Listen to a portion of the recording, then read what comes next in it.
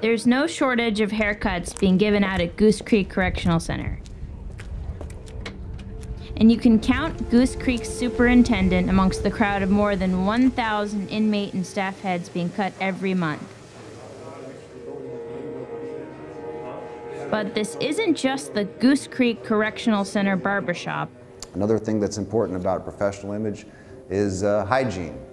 So what are some aspects about hygiene? It's also the Goose Creek Correctional Center Barber School. This is called the arching technique.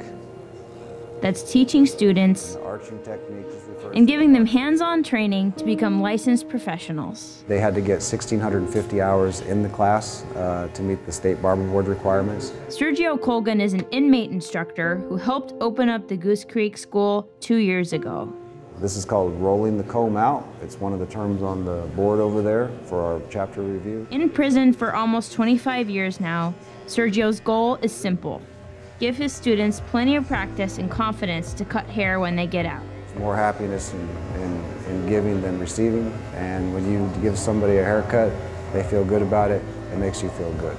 The education part is actually hands-on and it's an actual license so that day one I can get a job.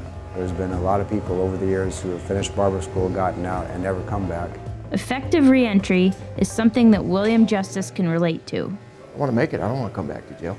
Due to be released soon, after 32 years, William says he is learning a viable trade he can benefit from immediately. Try to leave this prison life behind. You've been in as long as me. You act, you walk, you talk a certain way, you know, and out there in the street that people may not even know where you're coming from.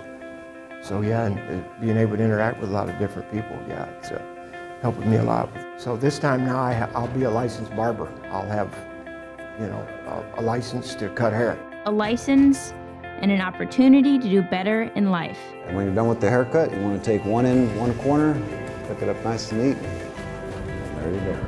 And shaping a successful future, one head at a time.